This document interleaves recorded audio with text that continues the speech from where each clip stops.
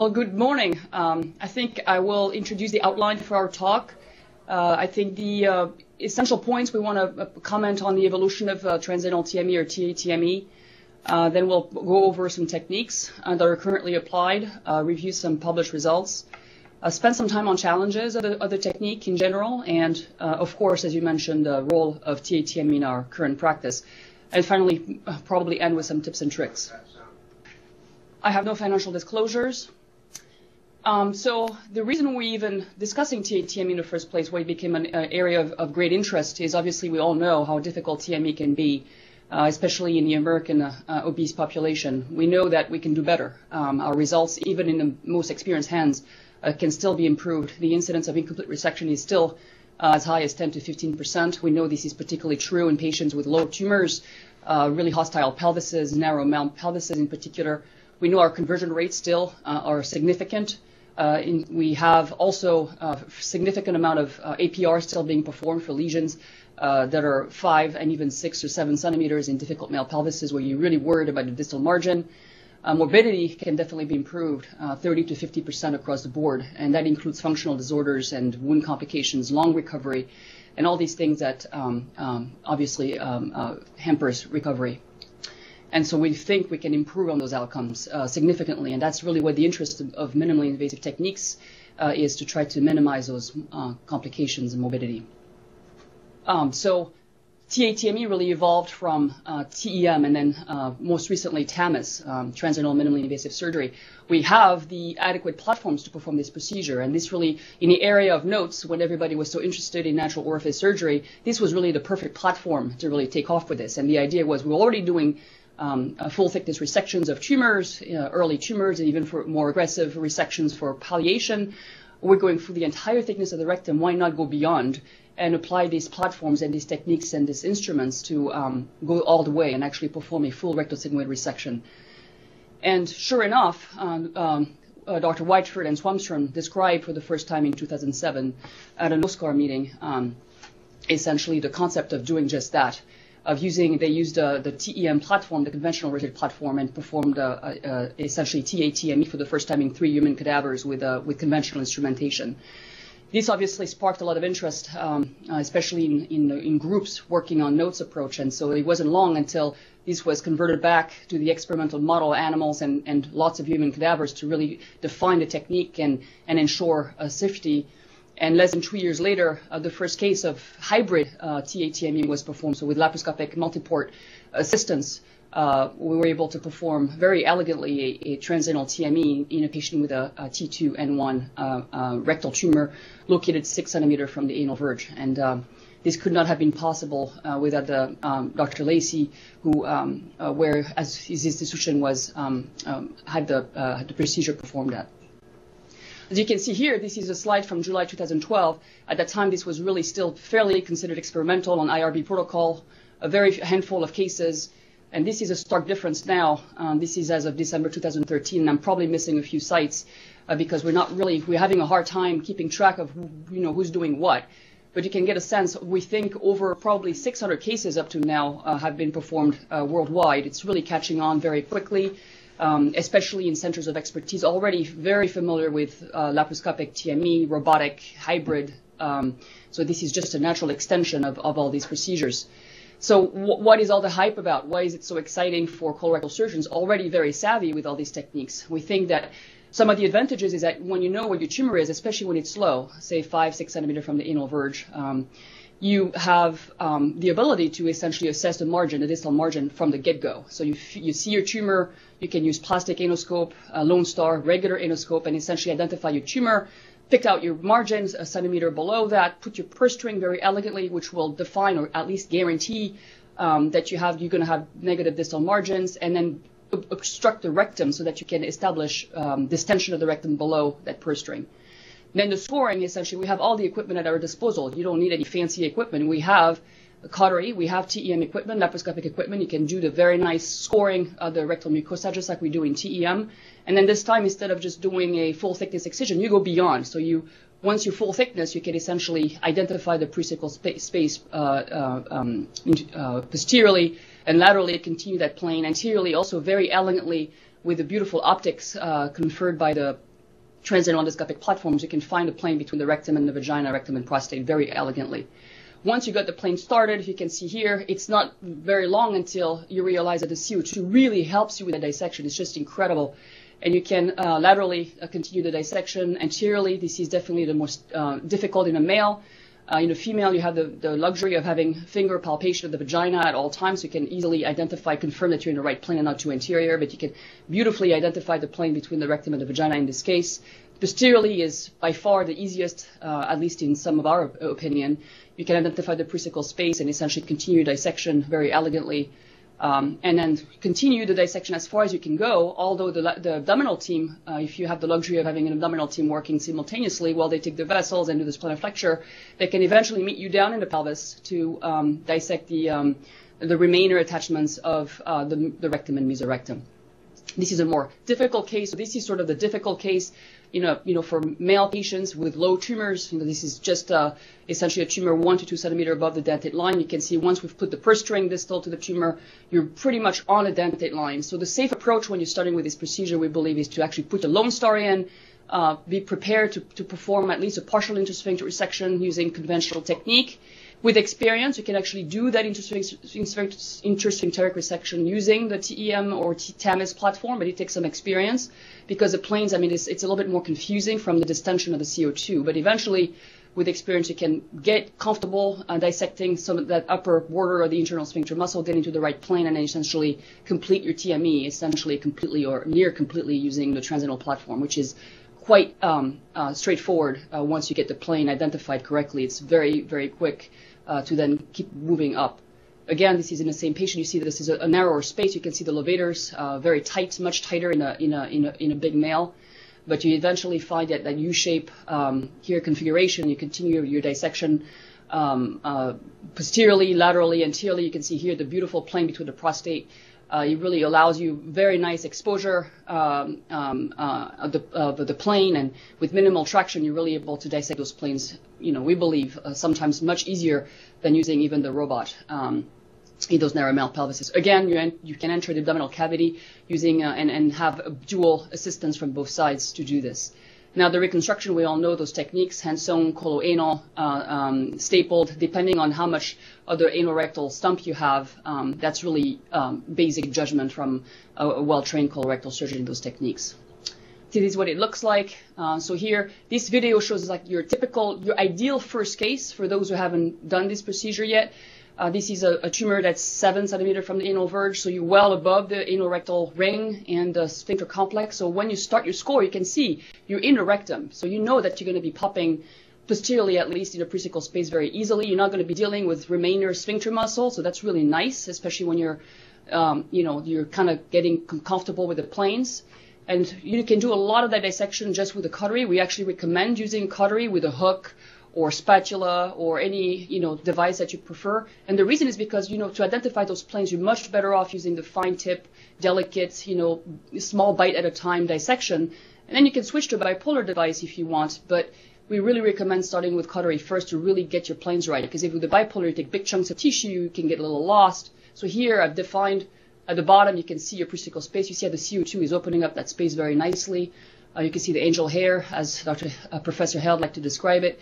And then once you start identifying your plane, it's very easy to follow the mesorectum circumferentially. And then you don't want to leave the anterior dissection for last. You really want to do a sort of a circumferential all-around dissection, because if you're too far ahead in one plane, everything gets distorted. Between the CO2, the platform, the positioning, it can get very confusing. So we don't recommend just doing or going too far with one plane.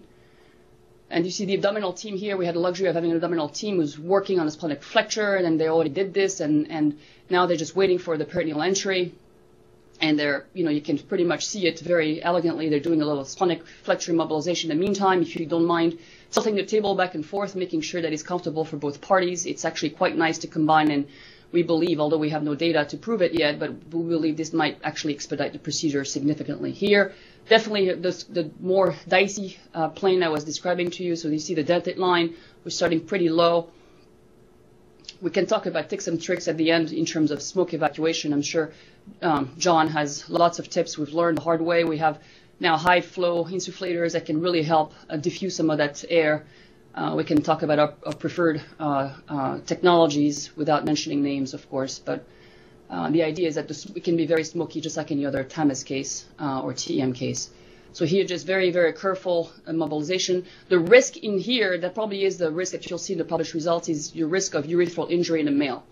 And there's no doubt this is the most feared complication because it's just like an APR. It can happen if you are not careful, and you can end up dissecting above the prostate. It can be very confusing anteriorly if you're very low. You can see here very carefully dissecting those, these upper internal sphincter muscle fibers, really trying to get the plane. The risk is you're worried that you're going to get a rectal perforation. You're worried you're too close to the rectum, and you end up moving up and up and up, more too anteriorly, and it can be very difficult. And then if you're not careful, you can end up above the prostate. So you really want to be careful. Go back to posteriors, which is always easier to find the presacral space. Here, we're finally identified the bottom of the mesorectum.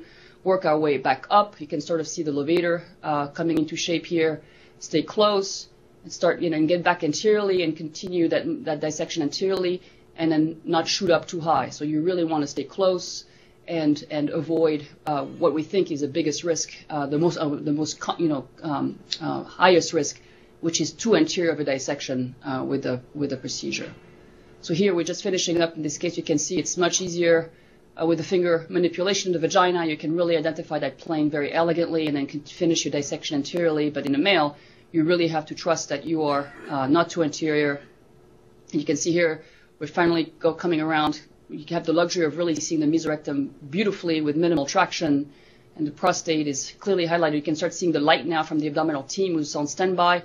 The abdominal team can be critical. If you get lost in the plane anteriorly and you really have a hard time figuring out where you are, you just wait. You do as much as you can laterally and posteriorly, and you wait for the abdominal team to come in and help you, and they can lift up on the prostate or the vagina and help finish up that anterior dissection so you're not at risk of injuring the prostate. So for the sake of time, I'll move to the next. I think you get the idea. So what about data? I only included here the largest series. I think it's getting very exciting, and now we're really starting to have longer outcomes reported, bigger series, multi-center trial. We have one recent multi-center trial from Dr. Tuesch from France, but here I did not include the single patient series, just anything from 4 to 56, which there are 12 of them. Robotic TATME, there's been 5 case reports so far, and it's growing. But here you can see on overall, it's primarily for low anterior section, but also you can do APRs using this particular approach. We still think it's valuable and helpful. So 247 cases reported to date. BMI is still pretty low, so we're not going, doing these first cases in patients with a BMI of 40. However, we believe this actually could be a way to get the TME going in those really big patients. You see the majority of surgeons are using laparoscopic assistance, multi-port, single-port, and some robotic as well. Platforms all across the board, so it's pretty much doable with anything. You see a pretty acceptable range of OR time, and then the lesions, we're still pretty careful in selecting them. We really try to avoid T4s. These T4s, except for the group from 1A. 1A really went after the most difficult lesions on purpose, but everybody else is trying to stay away from them. These were sort of incidental T4s. Just really for the sake of demonstrating oncologic safety. And you can see the results are quite acceptable. You have intra-op complications. I mentioned the urethral injuries, 2 of them in the 1A series. These were within these first 5 cases. Conversions, obviously what you would expect, a couple of them, especially when things get difficult at the bottom and you can find your plane. But overall, about 8%. Post-op complication within what you would expect, even better, 30 on average, 30%. Oncologic outcomes, still too early to tell. The 1A series is an outlier because they did select T4s, they did select a threatened circumferential margin, so not surprisingly, they have outcomes that reflect this. Lymph nodes, excellent. TME quality, for the most part, you can see 184 complete specimens out of 247, pretty good. It's actually probably the most exciting column here. Is we really think that, at least in the hands of people who've been doing this for much longer than I have, think that this might help complete your TME easier and have really no defects. And so this is the one data that I think is the most exciting here. Margins, same thing, very few cases of positive margins. Only 2 case match series so far from Lacey's group and another group in Europe, showing essentially no significant advantages so far when you case match those patients, except with shorter OR time when you have a dual team with TA-TME, not surprisingly. Possible shorter readmission, although that's hard, it's hard to tell. It's pretty subjective. But here, this group actually thinks that they have a higher chance of completing a mesorectomy in TA-TME, 94 versus 72% in a series of 25 versus 25 lap TME. So definitely to keep an eye on. I think what makes this really exciting is that you have lots and lots of platforms out there you can use based on what is available to your practice. Operative setup, same thing. Lots of possibilities. You can laparoscopic and transanal combination. You can use a robot for your abdominal approach, especially if you're by yourself in the community, and use a transanal. You can combine or do it sequentially. And then now some people are actually doing the transanal part, like the Atala group, describing the biggest case series so far, 3 patients. Still very small, but interesting development to follow closely. Operative sequence, as I said, you can combine. Obviously, it gets very crowded in the OR when you have 2 teams working together, and you have to really be set up well with screens and good communication, but you can otherwise scatter them, and that will affect your OR time big time. So whatever is available to you is doable, just ways to get slicker with this. Challenges, there's no question that we are now under more pressure to standardize this technique, especially as more groups are absorbing it. It's important to monitor outcomes, obviously, because injuries are definitely possible, and we need to keep a close eye. Training, credentialing, we really believe fresh cadavers is the way to go. It's the best model for this, but there's no question that we need to focus on training people who already have extensive experience with MIS, TME, and intrasphincter resection, and not have people do this procedure who don't have that experience. Prospective data, or the registries, and endorsement to move this forward for our patients. Standardization, no question that we still don't know. For example, intrasphincter resection, is it safer to do it open or using the TEM platform, whichever technique we not, it's hard to tell and recommend a strategy because we don't have that much data to really evaluate that. A lot of people argue anterior versus posterior. Do you start anteriorly? Is it easier posteriorly? So lots of question about when you get started. Do you need to see the nerves? So occasionally you'll find the nervi regente. Sometimes you'll see the hypogastric nerves from the transanal approach. Do you need to see them, or does it mean you're just too lateral? Does it mean you're too posterior? So these are things that we're starting to argue back and forth about. And finally, the operative sequence. I mean, should you start transanally and only take the IMA later? Or oncologically, should you take the IMA first and then do the transanal TME later? So lots of questions that need answer. I think there's no question about this. The cadaver is a much better model than a pig. Pigs are useless. They don't have a mesorectum. They just have a bunch of nodes. And so we started actively. There's been 4 cadaver labs sponsored by industry over the past year and a half, selectively picking on surgeons who do have this expertise because we want to introduce this safely. So usually small teams, 5 teams of 10 surgeons, so ideally 2 teams being trained so that they can replicate this in their institution. We think 1 to 2 cadavers if the funds are allowed, with the endpoint being the TME quality. So clearly clear assessment and feedback to the surgeon about the quality of their TME and how they can improve and the efficiency of their dissection so that they can take that data back. And we'll have some data we'll present on some of that experience hopefully at ASCRS in 2015. Now, this is the most exciting slide for the U.S., and I'm hoping I'm missing some sites, and we'll get some angry emails later. But so far, these are the sites that are actively practicing this, and you can see a lot of them have done cadaver labs. Others have just kind of started on their own. We're kind of trying to keep track of that, and hopefully get some feedback on what the best approach is and what the next steps are for other groups who want to absorb this procedure. And then finally, very exciting initiative from the UK is the LOREC TA-TME registry, which has been sponsored by the Pelican Cancer Foundation, where we're going to be collecting that data actively. So far, I spoke to Roel Homps, who's leading this project. As of a month ago, there were 27 centers from 11 countries that already were entering patients' data. They had 78 patient entries, and this is growing hopefully quickly, so we can get a snapshot soon of what's happening and what the outcomes are in the hands of other groups besides experts, quote unquote. And then as of November 2014, I received the wonderful news from Dr. Monson that he's leading a registry for the U.S. sites sponsored by the ASRS Research Foundation. So hopefully in the U.S. we'll have our own registry very identical to this one, but reflecting U.S. data so we can capture that and follow that closely as well. I'll pass it on to John. John? Hey, hang on, before you go to John, Pat, let's just take a little second to ask a question or two. But thank you for giving us a lot of data, history, technique, points of controversy, and the like. A couple of new sites, or not new sites, but a couple of additional sites have joined us. Anne Arundel Medical Center in Baltimore, one of my co-hosts, Adrian Park. Wexner Clinic in Pennsylvania, Minnesota Institute of Minimally Invasive Surgery in Minnesota, and the State University of Stony Brook in Stony Brook, New York. So despite it being January 2nd, we're up to 14 centers. Curious if you could just clarify one or 2 points. Firstly, has anybody looked at the learning curve of the procedure? Are we to the point that anyone can define what a learning curve is? I know you mentioned the cadaver lab, and that is very helpful. We did ours not in U.S. but in Spain with Antonio Lesi. He puts on regular courses there, and it is very helpful. But any idea what the learning curve is? It hasn't been formally evaluated. I think this is a very big area of interest. I think the only data that we have is from cadavers. I know at Mass General we had done a total of 32 cadavers, and we found that after 5, our OR time and accuracy of the dissection, as reflected by the integrity of the TME, was getting better, significantly better. So we think ideally 5.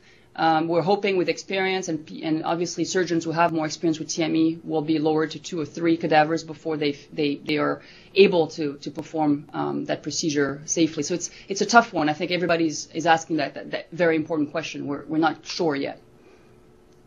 Okay, and do you think at present, and we can ask John the same question, that the procedure is something that requires IRB approval? You mentioned that people had been doing it with IRB approval, but that it's sort of drifted into the realm of accepted surgery, and I'm just curious what your own opinion on that is. When we started, this was still considered to be experimental. I think we were being very careful to make sure there were no major complications. So the first couple were under IRB. I think now the general consensus is, there's plenty of published data now showing the preliminary safety should not be reviewed by IRB just to get started. But obviously, we are encouraging people to collect that data, so at least get an IRB for data collection prospectively, but strictly, probably not. All right, and I think the ASCRS registry will hopefully get up and running soon, so we'll have the availability of putting data in and then culling data out. And you mentioned robotic for the transanal aspect, and on the one hand, a lot of people say, well, you can do transanal TME to spare the expense of the robot, that you can get a great quality TME, and after all, a lot of robotic proponents say the sweet spot for it is the distal pelvis in the male. Now here you're saying, well, you can come up from below and do the transanal TME in a male and spare the robot. Now people are saying put a robot back in, and if I heard correctly, maybe even 2 robots, a trans-abdominal robot and a transanal. So we have dueling robots. Instead of saving money, we're now going to double the cost. Just explain the rationale, please. So I don't have a rationale for the transanal robot. I don't get it, I have to say. I think people are really investigating all approaches and trying to be creative. I think it's a little bit troubling, I agree. I think from the abdominal part, I do have to say there might be an advantage. We think of double teams working together from the top and the bottom. Laparoscopic and transanal TME really meshes well. But there's a lot of people who don't have the luxury of having 2 surgeons in the OR. So I think the idea would be, well, if you already have a robot and you're comfortable with it, you could do the abdominal portion with a robot and then switch to the transanal TME to do that portion back and forth. And so there's a lot of variations to the same theme. I think we're thinking for the surgeon who's alone, who doesn't have residents, who doesn't have assistants, you could do the abdominal part, the vessel ligation, everything from the using a robot, and then essentially flip from one chair to the next to do the transanal TME. Or you could probably still save money and hire yourself a partner. But why don't we turn to Dr. Marks and hear how this is being approached in Lankenau. John? Good morning, Steve, and Happy New Year to all of you who are brave enough to get up so early to start the new year. We're coming to you from right outside of Philadelphia. Here are my speaker disclosures. I'll pretty much speak to whomever wants to speak to me. Sometimes they're happy to hear what we have to say, sometimes not so much. Pat's done a wonderful job of talking about change and the drivers for change, and there's kind of progressive change and disruptive change. I would submit to you that Gerhard Buss in the early 80s, in 1983, described TEM, and that would certainly qualify as disruptive change. I'm going to go through this stuff very quickly. What I'm showing you here comes from a significant experience in MIS, TEM surgery, as well as rectal cancer surgery. And really the logic of notes for colorectal surgery, as Pat noted, was you're making an entry into the target organ. The advantage of using TEM for this would be that you're making a injury in the target organ. You have a stable platform, and the CO2 is very helpful. So really when we look at everything, there's a real convergence of things that have been going on with Syll's laparoscopy, and in our hands, the TATA procedure, which is something that Dr. Gerald Marks first developed in 1984 to address some of these problems. This was in the open era. When you put all this stuff together, this is what you get. And this is just showing in 2008, we're doing an advanced lesion. Now, this is a benign lesion. It ends up being a circumferential excision that we're taking out using the TEM. And you can see, as we do this, what the extent of the resection is. And you can see as we do this, you have really a disc excision, and then this has been followed up by a purse string doing this and doing a, here we are putting the purse string in using the TEM, and then this allows us from here to do a EEA anastomosis. You know, the evolution of change is such that, June of 2009 was the first time we did this procedure here, and this was in a patient with metastatic disease who had an advanced cancer below, and we got in trouble, not in trouble, but we couldn't progress from above. So in the lower right side here, you see we went in with the TEM once we had done the TATA and used the scissors and attempted to connect the two. It ended up being quite helpful in that regard, and we were able to, as you can see here, we had a team from above and below. We have, with the picture-in-picture here, you can see as we're connecting. On the other side here is a patient 6 months later who came in who'd had indeterminate colitis, had had a total proctectomy.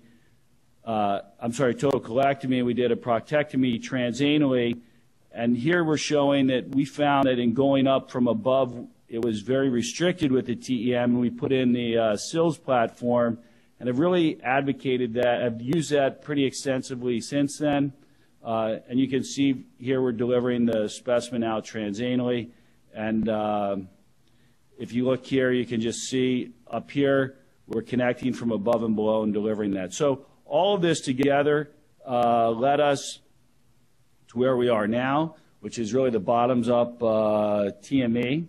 And, in our experience, and we've done some 30-plus now, almost all but 2 of these have been TATAs. TATA I'm showing here, the incision is starting at the dentate line. These are for cancers in the lower third of the rectum. We like to do this transanally, as we've been doing this since 1984. The incision's made circumferentially, and the key here is to find that glistening of the puborectalis. This is, in my opinion, this is very easy to do, and the challenge, honestly, of the urethra and the prostate is really negated because you're able to feel this with your hand and your finger, and I find that very helpful. And really, we take the dissection up to the level of the mid-prostate to seminal vesicles in the male, or generally to the cervix in the female. Really, as far as we go as far as we can go. So we freed this up circumferentially. You can see the rectal wall here anteriorly. This is the puborectalis, and the anus is down here. And then once that's done, the rectum is oversewn and closed and placed up from below. We have a series of close to 200 of these now done laparoscopically. And the issue that Pat brought up of taking the IMA first, while it's something of interest in Europe, is something I think our data really negates entirely. So this is what things look like. We're putting a port in here from below, and you can see the anterior mesorectum and the rectum. And this is as much of the dissections we've done prior to putting everything in. This is what's done transanally. And then once that's in there, you can see the benefit of the dissection. I like to use generally the scissors for the dissection. I show you that as I'm using the ligature. But I like to use the scissors, and I generally try to use the scissors without electrocautery because the smoke is quite challenging. Here we are entering very quickly into the peritoneum. I think the important thing is to cylindrically advance your incision so that you're not getting lost in one plane, as Pat brought out. So here's the posterior mesorectum. You're in that same areolar plane that you're in. Coming from above, there's the this is the dissection. It should be relatively bloodless. The most challenging aspects, in my opinion, are at kind of 9 to 11 and 1 to 3. And you can see the nerves here posteriorly, and we're just trying to stay out of that. This is the most challenging aspect here, the nerves here. I always take this with the ligature because there's always some blood vessels there. And this is as you enter into the peritoneal cavity from above. And here's the mesorectum laterally. The challenge is really you're doing single port surgery transanally. And, once you do that, we've kind of been interested in going from here. So you always want to make sure you explore the abdomen. And this is done transanally. We've evolved into looking at whether or not we can do the whole operation transanally. This is kind of, in my opinion, the next step. So this is just going into the abdominal cavity. You can see where you are. And then here we are releasing things intra-abdominally. I don't believe you can do this effectively with the TEM or the TEO setup. We're using a flexible tip Olympus scope in order to do this. And again, the goal here is to be able to see things very clearly. It's always traction and counter traction. You can see we're coming up here along the lateral, the line of Tolt, extend this up in a cephalad fashion, and this is much as you would do in laparoscopic surgery. The patient is Trendelenburg and right side down for this part of the operation, and you can see because there's going to be a choanal anastomosis, this has to be a very extensive liberation of the splenic flexure. You can see here where we are. This is Gerota's fascia coming down here that we're mobilizing. You can see the pancreas coming off of the mesentery of the transverse colon. Here's the stomach. There's the spleen. If you can get your patients to come in like this, where they're pre-identified with labels, it's very helpful. But we're having a difficult time doing that all the time. So anyway, this is the splenic flexure entirely mobilized. And from here, we're taking the IMA. So you can see this is we're coming up over the sacral promontory. The nerves are over here. We're seeing the IMA right here. We're doing all this dissection with the ligature because any blood in the field quickly becomes quite an issue. I think you're going to find that smoke and blood in a very small confined space becomes an issue quite quickly that needs to be addressed. This is looking up. Here's the IMV and the duodenum, looking at things, and then pulling back to see where we are in terms of the IMA. Here's another patient. You can see the nerve fibers coming off the IMA. We've dissected the IMA around circumferentially. and we're taking this with the ligature. I would say to you, be quite careful not to do this in someone with atherosclerotic disease because while we have encountered it, it is challenging to grasp that and then put an endo tie on if your ligature isn't successful. And then, you know, this is just showing the IMA pulsating coming off the aorta. And then this is really what you're looking at. This is someone, the empty pelvis from above and what things look like. And then it's a matter of delivering things transanally. One has to be careful in terms of keeping this properly oriented. You want to make sure you don't twist the mesentery of your neorectum as it comes down. Delivering this transanally. This is what the view looks like. We're grasping it with two hands to deliver it so that it's properly oriented, and this is coming out transanally. And we've been doing the transanal delivery of the specimens since around 2005, 2006, and then as Pat quite rightly said, it's a matter of deciding how you're going to do your anastomosis. In this particular case, we did a side-to-end hand-sewn anastomosis, and these patients are done with a diverting stoma, it should be noted. Joël Leroy's group in France has described this as well, doing a complete TME notes approach, and I think this is the next step. This is perhaps, the issues that Pat has brought forward are the proper ones. There is disruptive change, and I think, Steve, you're right. This is the hot issue. For endoluminal surgery, for TME, I think that the challenge and limits are on the table. It has to be demonstrated that we can do this equivalently to open and laparoscopic approaches. Contrary to what some have said, I do not think this is easy. I think it's a very challenging approach. One has to learn the anatomy and the view of the anatomy transanally as opposed from above. There is definite challenges to take this to the next step in terms of taking the vessels and releasing things from below. And I think that we're going to need some better equipment in order to do this.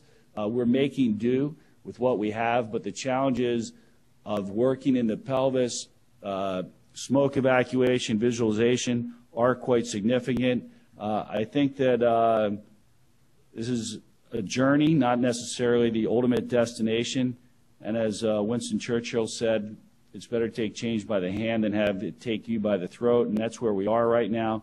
The patients are very appreciative, I might say, though. Thank you very much for your attention. Thanks, John, and thanks, Pat. Those are two excellent provocative talks. John, you mentioned using the flexible Olympus camera, and I know that's the way Antonio Lacey prefers it as well. Do you also use 3D, which I know is another one of his preferences? Right. I have not used it. We don't have that available to us. Clearly, that's nice. I think that all of this is going to be beneficial over time, but I don't have any experience with using the 3D camera, although the optics with that are beautiful. And I think clearly as you have more of these technologies available, it makes it easier for you to do things. So I'm all for it. The other question I will say, though, that the flexible tip scope allows the camera operator's hand to be away from you. The TEM gives you stability of your optics and keeps you from fumbling with the camera operator, which is a plus, but you have to readjust the control to the table so many times during the operation that for me it's a little infuriating. So I prefer to have a camera operator to deal with as opposed to adjusting and readjusting that the whole time. And you mentioned the smoke getting in the way. Have you tried any of the high-flow insufflation or dual insufflation systems? Yeah, I think, our number one approach for the smoke evacuation is to try to generate very little smoke. So I generally like to use the scissors without any cautery. I have used the high flow systems. The biggest challenge is the bellowing that occurs with the insufflator. I haven't. I will say just this, that I'm not 100% satisfied with any of the solutions in that regard to date. Let me turn back to Pat, if I might. Any experience with either the flexible camera or high flow insufflation or 3D, any of the techniques to facilitate? Yeah, so the high flow insufflation, now the big, and I'm hesitant to mention names of companies, but there's two companies, two different products. The European group and Samatala, I think, have has the highest experience. They've used, can I mention the name of the company? Sure. Feel free. If you, well, yeah, I mean, just disclose whether or not you work with them. No, I don't. So SurgiQuest is a high-flow insufflation, has become quite popular, especially in Europe, and it's so high-flow insufflation and evacuation of the smoke. It's compatible with essentially all the flexible platforms. I think you can hook it up onto, no, you can't use it for the rigid. For the rigid, I've been using the Olympus smoke evacuator, high insufflator, and it's wonderful. So you essentially connect it to one of the openings on the rigid platform, and it's the same concept. And a lot of us actually discovered it when we were using robotics. And you have the pedal, so you can activate it when you need it. It collapses your space very little, so it actually maintains the pressure. And it's been fabulous. I have to say it improved the smoke evacuation probably by 80%. Now, they're expensive, the devices. Steve, I would interject that while smoke evacuation is an issue, the bigger challenge that we've encountered is upon entrance into the peritoneal cavity. A lot of times then you have the pressure pushing down on your mesorectal dissection from above. And so this has led us to try to do that at the very end, to try and take your dissection as far as you can posteriorly and laterally before you enter into the peritoneal cavity, because when you do, regardless of what the smoke factor is, once you do that, sometimes you have an issue from above. Sometimes you have to put a Verres needle in the abdominal cavity or put a trocar in the abdominal cavity to equalize the pressures in order to proceed. Good point, with which I also agree. Let's turn. I've got a question here from Beth Israel, Mount Sinai in New York. If we could turn there, we've got a question from that group. So, one of our new sites. Okay, welcome. Good nice morning. Crowd you have for us. Good morning. Thank you. Yeah, good morning. Congratulations to Dr. Marks and Dr. Sylla for their contributions to this field. Really exciting work. I have two quick questions, and then I'd like to ask Dr. Marks' comments. Who's our colorectal surgeon here at Beth Israel. Number one, regarding patient selection, your use of imaging changed in any way to make this technique more applicable? For example, does the use of EUS or other cross-sectional imaging in any way influence your patient selection? And secondly, could you comment more, this is for Dr. Sylla, on the registry? Developing a registry, a multi-center registry, is actually quite complex. Who is developing that? What type of data points are you using? Is it a cloud-based registry, et cetera? It opens up all sorts of interesting issues, but I applaud the effort because certainly data management is critical to understanding where this technology will fall in the future. Joe, do you have any comments? Sure. Just one comment here. And I really enjoyed the talk, and thank you for really blazing the trail in this new technology. I guess to best understand this, where would you see this going in the next 2 to 3 years in terms of patient selection? Is this going to be a holy grail of TME, or is this going to be one other method? You know, as we look at the evolving technologies of robotic and the upcoming results of the ROLAR trial, and we see the role of laparoscopic and some of the limitations that supposedly are there, how do we fit this in as a practicing surgeon in terms of which tumors would we want to approach from bottom up, top down, and what do you think as it evolves over the next 2 to 3 years, what should we be looking at? Well, I'll jump in there. First of all, I have to congratulate you with all the people there. You guys giving away free turkeys or donuts? Or they're quite early. I think that while that is an excellent question in terms of where do we see this being applied, whenever you're developing something and you're trying to develop proficiency and expertise in it, in my opinion, in my experience to date, I try to apply it widely so that I can develop that expertise. And then once you become expert in it, then you'll be able to develop and understand better what the limitations are and what the benefits are to do that. That being said, for me, ultimately, I'd like to see I don't think it's going to be 2 to 3 years. I think it's going to be 5 to 10 years that we look towards doing more and more transanally to avoid abdominal incisions altogether. In terms of rectal cancer per se, really this is not dealing with the rectal cancer in any different way from an oncologic standpoint. So the imaging is exactly the same. You're looking at things. Our experience to date has been entirely with neoadjuvantly treated cancers in the low rectum or the mid-rectum. I wouldn't do a TATA on a cancer in the mid-rectum, then you'd be doing the operation as Pat has described. We just don't see a ton of those. And in terms of where do I see things in the next 2 to 3 years, I think you're going to see a lot more people doing this. I think you're going to need to walk before you can run. I think the benefit, if you get into an issue and you're not sure of things from above, I mean, from below, what we did in the beginning was we always had someone working a laparoscope at least from above so that we could see where we were. And then you can, if you have more trouble, you can open up the peritoneum from above and even meet yourself from above. So I think there's going to be a sequential step forward. I think the ultimate benefit will be in the most difficult patients. I mean, that's what everyone's looking for. But that being said, an obese male with a rectal cancer in the low rectum is going to be hard any which way you do it. So I think this is going to be a way to do that, but you're only going to be comfortable with that if you have a lot of experience doing it. Pat? Yeah. So a couple of comments. So in terms of patient selection, I think based on the data so far published and talking to the people doing this on a routine basis, there's no question that we're trying to be careful because we still don't have a lot of long-term oncologic data. So T1, T2, T3, stay away from T4s.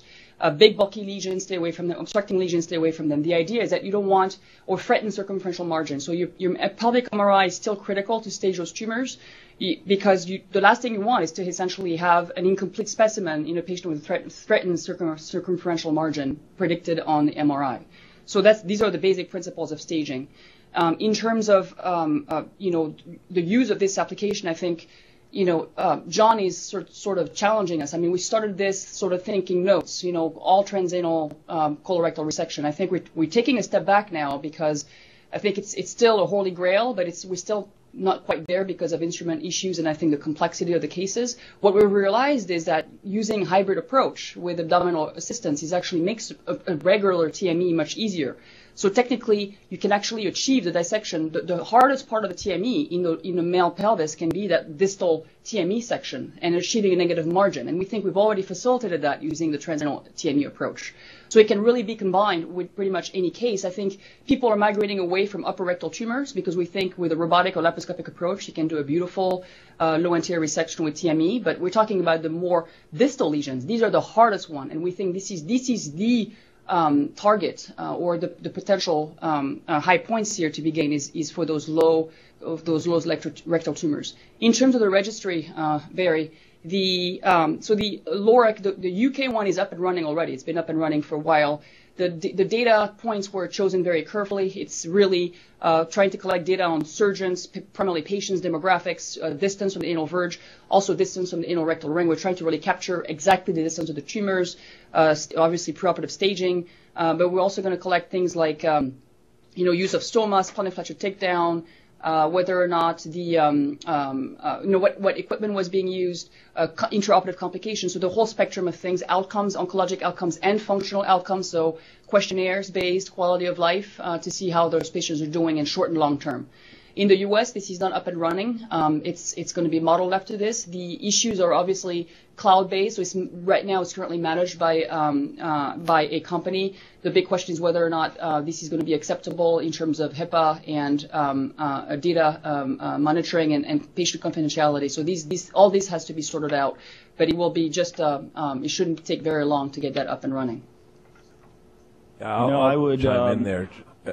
John, hang on a sec. Just as in the interest of time, we're going to need to go to one other site. But as ASCRS Research Foundation president, I can tell you, you mentioned John Monson. He's working very diligently to resolve all those issues, and we are hoping to get it appropriately funded and launched soon. But John, I need to cut you off and go to Mount Sinai, as opposed to Mount Sinai Beth Israel, who also have a question for us. Good morning. Can you hear me? Barry, good morning. Yes, good morning, Barry. It's Barry Golf Salkin. course is closed today. I really, it's cold. So, and Happy New Year to everybody. I just find it kind of interesting, maybe a little bit on the historical side, being involved in a disruptive technology at a very early stage. My hat's off for both Pat and John in terms of what you're presenting. But if you throw Dr. Wexner into the milieu a little bit, I remember clearly when we were trying to decide, ASCRS was trying to decide how many patients you really needed to be comfortable with in terms of doing this type of complex surgery. And I think John shows very clearly that the techniques of doing this is really critical in terms of getting a good result. And as he said very clearly, it's not easy, and you're looking at it from a different plane. So I guess my question and a comment is how much do you really want to throw this open for everybody at a very early stage with 2 or 3 fresh cadavers and then say it's okay to go ahead and do this?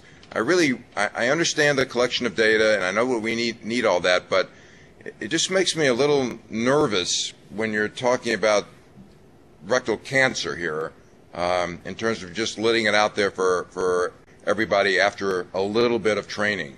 Kind of reminds me of the early days of laparoscopic cholecystectomy with a little bit of training. What happened? It was a disaster. So I'd just like some comments about that, and maybe even maybe more comment from Steve, who is going to be like maybe the intermediary here. Well, it depends what the two of them say, but those are very good points, Barry. Very well taken. Of course, we can't prevent people doing what people are going to do, but still we'd like to hear the sage advice that might be imparted. And I guess, John, you were going to jump in, so we'll give Pat last word here. Go ahead, John. Why don't you take this one first? Sure. Well, we presented at the American College of Surgeons in the fall our experience with the case match TME, case matching the TAW TME to the laparoscopic TATA from above, looking at completeness of TME resection, both of which were in the mid 90%, and both of which were fine on 20-some cases. So I think that you can do it. I think that in terms of how many, the question, Barry, how many of these do you have to do before you become comfortable?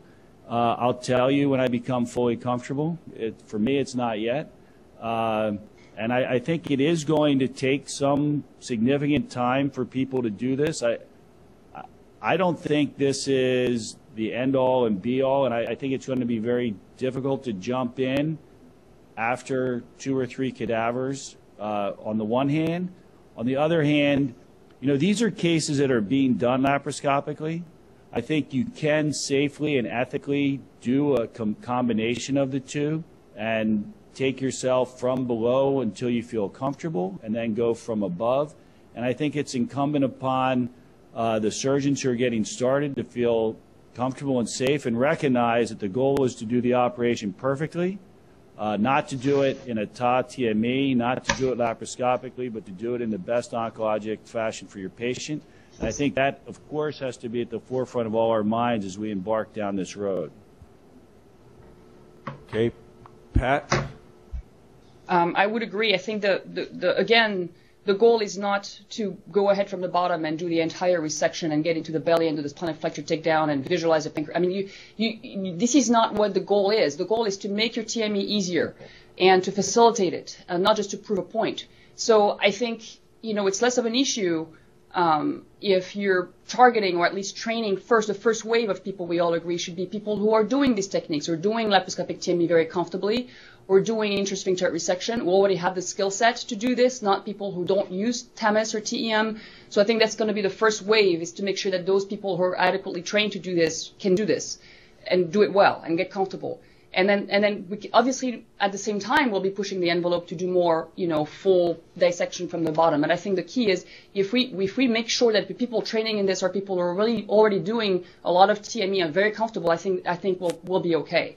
And so we shouldn't be mass training people who are not doing low anterior resections for tumors of 5 centimeters or 4 centimeters from the anal verge. If those people are not comfortable doing it laparoscopically, I think we're going to have a problem if they're starting to try to do it from the bottom, because they won't understand the anatomy. If they're not doing intrasphincteric resection, they will get into the wrong plane, and there will be urethral injuries and all that kind of thing. Well, I think I'll use this last question that Barry nicely raised to say that we need to put it in context of rectal cancer surgery overall. And in the United States, we know from a variety of data, including a paper that John Monson presented on behalf of the Ostrich Group, Dave Dietz, Feza Ramsey, myself, Mariana Barrow, George Chang, Jim Fleshman, a few others, presented at American Surgical that was just published in Annals perhaps 2 months ago, that in the United States there's tremendous variability in rectal cancer surgery. There are entire counties in the United States where only APRs are performed. No restorative resections are performed. There are surgeons who perform the majority of their cases as APR or exclusively APR in very large numbers, despite the tumors being higher up. You look at studies like Bake from California or Harmon from Maryland, and you find that hospitals are defined as high volume if they're doing one rectal cancer per month at the hospital, the entire hospital, let alone per surgeon. So a lot of these issues are going to self-select, because you talk about surgeons being adept in laparoscopy. There are a lot of surgeons who aren't even adept in open TME. Not the surgeons on this call, not the surgeons participating in Innovations Conference, active in SAGES and ASCRS. But there are a lot of surgeons out there who do an occasional rectal cancer, and I would hope that they're not going to employ this technique if they're only doing one rectal cancer every 3 months or something like that. It has to be done in higher volume to understand the anatomy from whatever perspective. And I think it does fill a role. You said it, it's not for the upper rectal cancers, and it's not going to totally replace any of the other techniques, but it's going to be another approach for certain tumors. The sweet spot may be the obese male with the distal anterior tumor, for example. Who knows? But we'll find certain areas where this works. The point is you have to have a dedicated, focused interest and a high volume of rectal cancers to make any of these techniques successful. Otherwise, you really need to be honest with yourself and with your patients and say, you know something, this isn't what I deal with on a daily basis. And rather than an APR, or rather than an intrasphincteric that is really going to be a sphincteric excision and render you incontinent, because I don't know what I'm doing, I'm not going to do it. I mean, that's a tough point, but it's really, I think, where we're going to involve. My last point is the Commission on Cancer and the regents of the American College of Surgeons and leadership have accepted the Ostrich proposal, and accreditation for rectal cancer centers as an additional level of accreditation above COC accreditation is in process. The program will be rolled out over the next 2 years. And it's not saying you can't do these things, but you have to monitor them very closely. You have to be cognizant of your results, and these patients have to be treated in a multidisciplinary team effort in centers with a dedicated interest. I think whatever is done. Anyway, in the interest of time, we're an hour into the conference. I want everybody to please thank Dr. Sylla and Dr. Marks for superb presentations. Welcome Barry and the crew at, both Barrys at both Mount Sinai campuses, but particularly our newest Barry from Beth Israel Mount Sinai. Thank everyone for participating. Big round of applause for our presenters, and we'll see you on February 6th when Dr. Schauer moderates. Thank you. Thank you.